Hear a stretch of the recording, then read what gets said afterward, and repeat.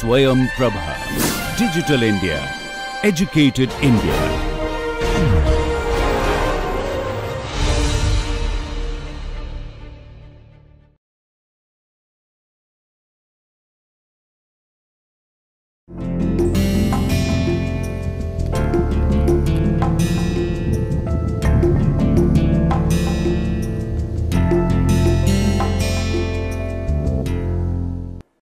Welcome back, my dear friends. A very good morning, good afternoon and good evening to all of you. And as you know, this is the DADM2, which is Data Analysis and Decision Making 2 course under the NPTEL MOOC series. And we are in the lecture number 8, which is in the second week. And as you know, this course is for 12 weeks, which is 30 hours. And the total number of lectures is 60, because each week we have 5 lectures, each lecture being for half an hour.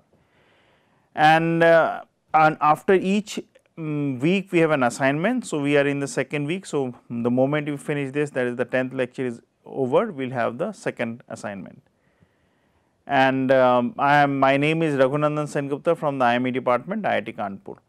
So, if you remember, we were discussing about utility theory and the concept that how you can find out the concepts of utility theory, then considering the different type of utility theories like the logarithmic one, exponential one, power one and the quadratic one.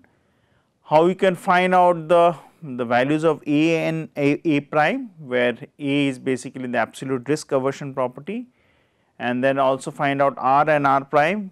Prime means the first derivative with respect to W we are finding out, where W is the wealth, where R is the relative risk aversion property. Then we saw that how these A prime, R prime can give us some information about the utility function depending on whether you are risk averse, whether you are indifferent to risk, whether you love risk.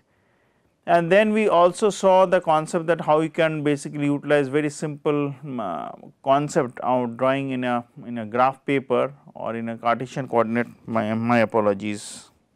How you can use the concept of graph paper, draw the concept of the A and B, which are the gamble, the values on the gamble, considering it is a fair gamble, and also the certainty value. You can find out what type of property the person has with respect to his or her utility function, whether it is concave or convex. And then we slowly went into the concept that if utility function is quadratic, I did mention that though fleetingly, that if the utility function is quadratic, then there is some relationship with respect to the returns being normal and vice versa. So, we will come back to those 2 slides again, as I did mention at the fag end of lecture 7. So, I will again repeat the same problem, please bear with me.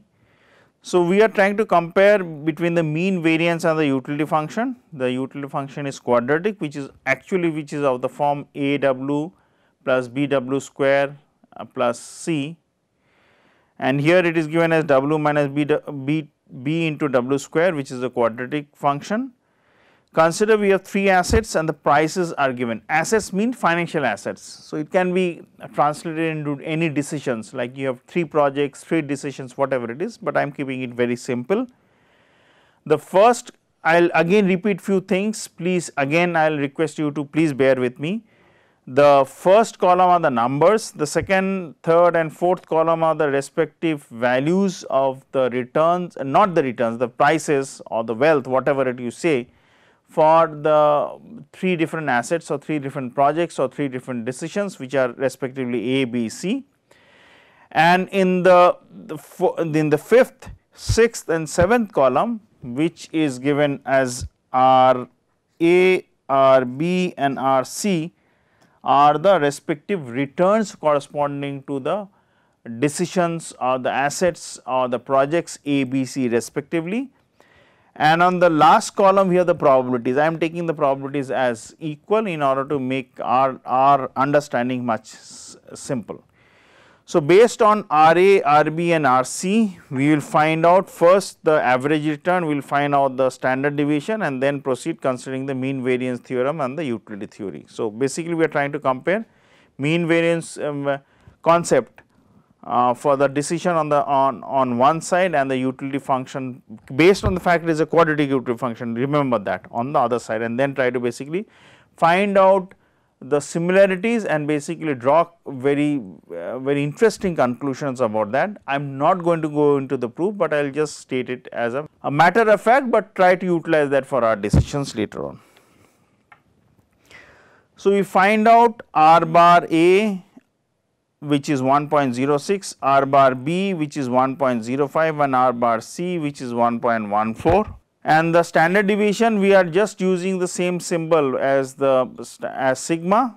Technically it should have been the, if you remember the concept of DADM 1, actually many of you would be basically interested and trying to question, and rightly so, that why do not we use the standard error for the sample, but I am just using the symbol for the population in order to make our life simple and understanding very realistic. So, obviously you will be then thinking, I am coming back to the slide, then you may be thinking that if you are using standard error, all these things, then we should be using the other 3 distributions corresponding the normal distribution as the t distribution, chi-square and the f distribution. We will not go into that, we will just simply use the standard normal distribution.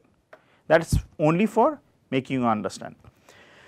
So, again coming back to the slide. So, we have sigma suffix a, sigma suffix b and sigma suffix c. The values are 0.025, 0.022, 0.052, and we will consider the average weights as 114, 119 and 100. So, the bar means the average. So, if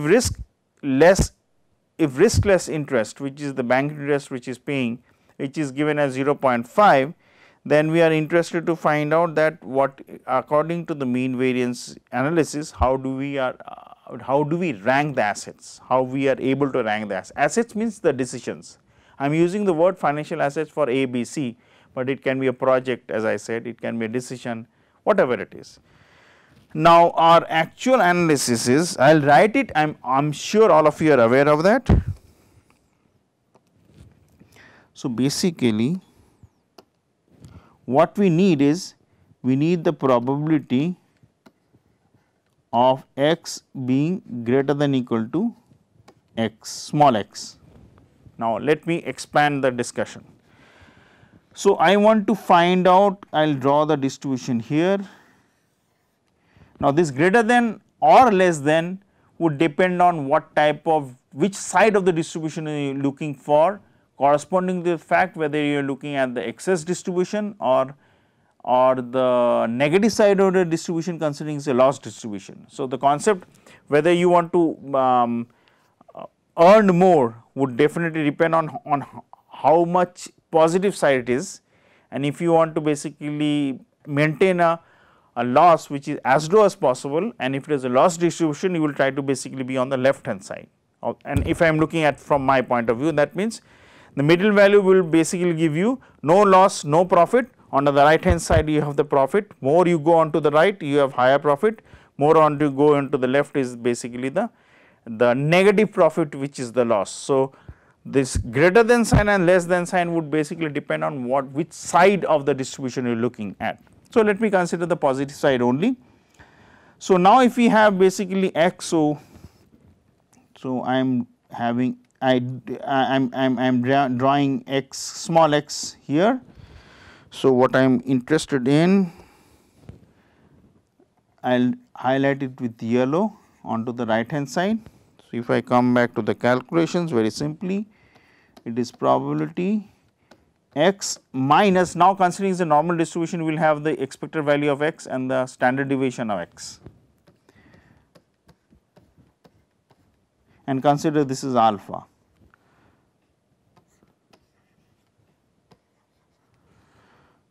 So, variance of x square root, which is the standard deviation, is greater than x minus e of x.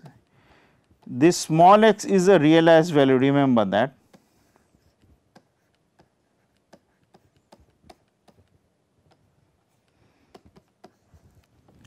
So, this will basically be converted into standard normal, this becomes capital Z and this becomes small z. So, you can find out from the tables. So, higher the value, lower the value, you can basically pass your comments or judgments accordingly. Judgments based on the fact that how you are going to rank them. Now, with this, let me come back to the slide. So, what we are considering is there is a risk free interest rate, and this risk free interest rate, by the way, this risk free interest rate actually would be coming into this value x minus a fixed value. So, which is basically RB or RA or RC minus RF. Now, RA, so these are the bar values, average values. So, RA bar, RB bar, RC bar are non-deterministic. If you take values repeatedly, obviously the sample averages would keep changing depending on the samples being different. So, if you find out those values and rank them, so you have basically, as if you find out it is R bar B minus RF divided by sigma B, then another value would be, probability would be R bar A minus RF divided by standard deviation, which is sigma A, and another is R bar C minus RF divided by sigma C. So, these values corresponding to those three statements which I made come out to be 25, 22. I am not going to the decimal values 25, 22 and 12. So, if you plot them along the x axis and then try to find out the one to one correspondence with respect to the standard normal, you can rank them immediately, where B returns are greater than A returns are greater than C returns. Now, this was based on the fact that you are considering the concept of mean variance concept. Mean means these bar values were the means, and the variance was basically corresponding to the fact that you are taking the square root of the variance, which was the standard deviation, which is sigma A, B, C depending on the suffix. Now, you have ranked them. Now, you want to find out the ranking which you have done based on the fact that you are taking the mean variance concept, whether it matches with the quadratic utility function, because the mean variance was done on the normal distribution concept. Now, using the quadratic utility function, giving a value of B as minus 0.002 when we rank them and find out the utility values of A, B, C. So, it comes out utility of B comes out to be, I won't repeat the second place of decimal, it comes out to be 90, for A it comes out to be 88, and for C it comes out to be 80. Now, remember here, even though I have written the probabilities at 1/5 for all the cases, we are not considering that. This you can change the probabilities, that would not have any effect on the calculations. So, if you do that, and then the ranking again becomes higher the utility, better for you. So, B is greater than A is greater than C. So, the ranking which you got considering the mean variance concept and the utility concept comes out to be the same. That means, B is the best, A is the second best, and C is basically the third best. So, the ranking system which you did corresponding to the fact that you are taking the quadratic utility function and the normality distribution, which leads up to the fact for mean variance concept, are the same in the sense they give us the ranking concept and the decisions the same. This will become very important later on when we consider the different type of decision process for different type of examples. Now, let us consider further on. So, consider the following examples with two different sets of outcomes. The utility function is again quadratic, which is w square plus w. So, it could have been a w square plus d w plus c, anyway it does not matter. So, the outcomes are given, and outcomes for scenario 1 is given as, if you look at the first column onto the table, where I am not going to mark it, but I am just highlighting. This is the first column for scenario 1. This is the second column corresponding to scenario 2, and other values I will come to that later on. So, the outcomes for scenario 1s are basically 15, 20, 25, 10, 5 and 25, which is the first column. The outcomes corresponding scenario 2 is 20, 12, 25, 17, 8 and 30, and the corresponding values of W, which is the wealth, UW, which is the utility function based on the fact you are going to consider the quadratic utility function, and probability are given. So, now how do we find out the probabilities? we are trying to basically find out the outcomes, both outcomes corresponding to utility 1 divided by the total number of outcomes. So, the total number of outcomes if you add up for scenario 1 and scenario 2 comes out to be 212, 212. Now, the probability corresponding to the fact, if you only concentrate on the first row, the probability corresponding to the fact that you have the utility as 3.75 corresponding to the fact that the wealth value is 1.5 comes out to be this one. 15 plus 20, which is 35 divided by 212, and if you follow the last column, the probabilities are given. So, for the second row, that is for the utility of 6, it will be 32 by 212. For the third row, which is the utility is 8.75, the value of probability comes out to be 50 by 212 and so on and so forth. So, accordingly we have to calculate the expected utility value and basically rank them accordingly. So, they can be two different utilities, they can be same utility with the corresponding fact that you are trying to use the mean variance concept, whatever it is. In all the examples we will see that I am again repeating it, if the utility function is quadratic and the distribution corresponding to the utilities, that I am basically investing some money, I am getting a utility, I am getting a return also. So, utility as I mentioned, it is quadratic and the returns are normal, then the one to one correspondings based on the fact that how the ranking system would be done would be same for both these decisions. Now, whenever we are considering a utility, always remember our main aim is you have a gamble, need not be fair, point 1. Point number 2 is that there need not be only two outcomes, there can be multiple outcomes. So, let us consider the example which is given in the slide. So, concentrate on the figure which is on the left hand side where I am just hovering the pen now. So, this one. So, let me highlight it. So, this value. So, now if you look here, what do you have? You have probabilities P1 and the outcomes are given as W1, P2, W2, P3, W3, P4, W4. There can be more outcomes also. Now, remember 2 or 3 very simple things which are true corresponding to the fact that we are considering these examples. Point 1, the sum of the probability should be 1.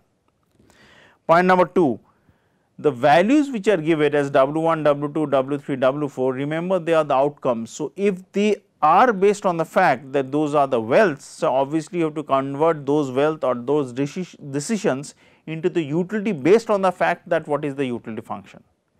So, if you have the utility function as quadratic, so for W1 you will basically find out the quadratic utility function based on the fact that the wealth is W1 or the general returns is W1 or the decision is W1. Similarly, for W2 it will be quadratic function based on W2, similarly for W3, W4, W5, so on and so forth. Now, if the values are given as it is, that is W1 is the utility function or W2 is the utility function, you do the calculations accordingly. So, for the left hand side, if I ask you or if I ask any one of the decision makers to find out that what is the average value, so what you will do? Considering the fact that W1, W2, W3, W4 are the corresponding utility functions, you will basically multiply P1 into W1 plus P2 into W2 plus P3 into W3. So, your actual value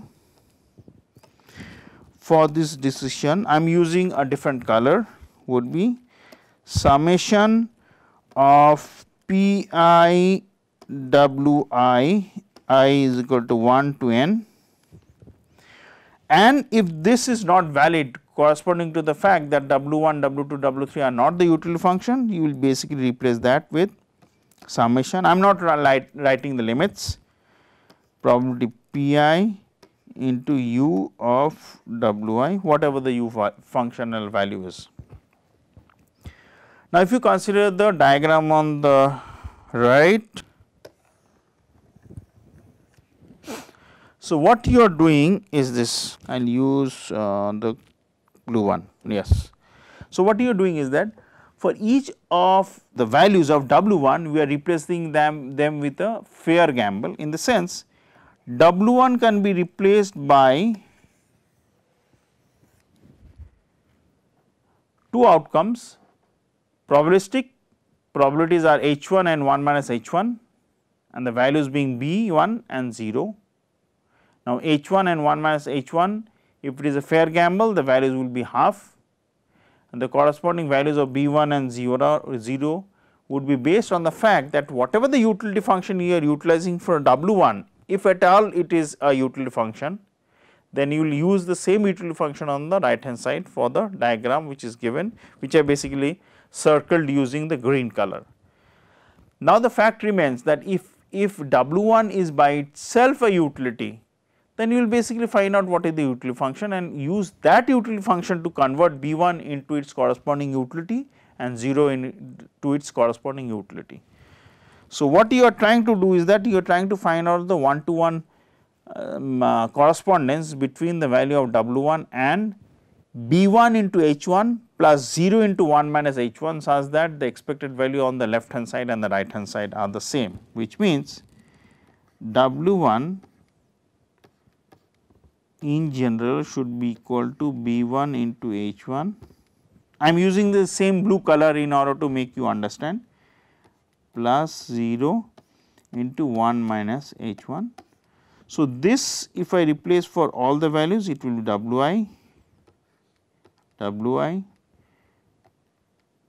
bi, hi and hi. So, if the probabilities are same, so hi becomes half, 1 minus hi becomes half, and you can do the corresponding calculation. So, this can be made as you go more on to the right, b1 can be further broken down into, say for example, c1 and 0, and the corresponding probabilities can be made accordingly. And if you go on to the left here, then obviously the overall decision is basically the expected value is, you will basically have a certainty value, you can use the certainty value to match the gambles. I am not talking about the fair gamble, they can be gamble with probabilities being different onto the left hand side and right hand side. So, you are able to find an unique value of C, which would basically be able to replace the overall different type of non-deterministic decisions. But remember, the utility function which you are going to utilize throughout for all the decisions should be the same. So, decisions and utility analysis. So, people have other criteria for investment, projects and portfolio selections for decisions. So, they can be geometric mean returns, safety first criteria, stochastic dominance, and there are other analysis in terms of characteristics of return distributions. So, we will basically go one by one from considering that. The first one being basically be the geometric mean returns. For the selection process, we consider the maximum geometric mean returns, which is basically it means that it has the highest probability of reaching or exceeding any given wealth levels in the shortest possible time. So, you want to basically find out the highest probability corresponding to a fact for a certain time period, you want to basically exceed that. And another concept would be the highest probability of exceeding any given wealth level over any given period of time. So, the fact remains that in one case the time is fixed and you want to find out the highest probability, and another case that time may not be fixed, still we want to find out the so called expected value based on the fact that the values are the same, but the probabilities obviously should be as high as possible. I will come to that concept when we solve very simple problems. Now, remember these are just to initiate the interest for utility functions, and that if the two utility functions are same, that how are we able to take a decisions, whether decision 1 or decision 2, which one is better. We will just utilize them from the multi attribute decision making concept or non-parametric decision making concept. We would not go into the mathematical details, but try to utilize the concept wise, the logic when you are trying to basically make different type of decisions. So, consider the returns being given by the suffix I and j. Ith is a possible return on the jth portfolio, and obviously there would be for each portfolio, so each decisions j can be basically from 1, 2, 3, 4, 5, 6 till capital J. So, I will consider that, let me use the red color. So, j can basically be capital J, and similarly I can be basically possible to capital I, and the probabilities are given by Pij. Now, if you remember, for any decision the probabilities from of I 1, 2, 3, 4 till capital I, if you sum them up for that corresponding value, it will be the probability corresponding to the decision small j. Similarly, j can be 1, 2, 3, 4, 5, 6, we will find out the probabilities. Now, Pij is the, and obviously we will also check the corresponding fact that the sum of the probabilities should be equal to 1. I will come to that later. So, the probability of the ith outcome for the jth portfolio is basically Pij, and we should basically choose the decision for which the geometric mean value basically gives us the maximum so called return. Return means capital R, it can be small r also. Now, let us come back to the formula.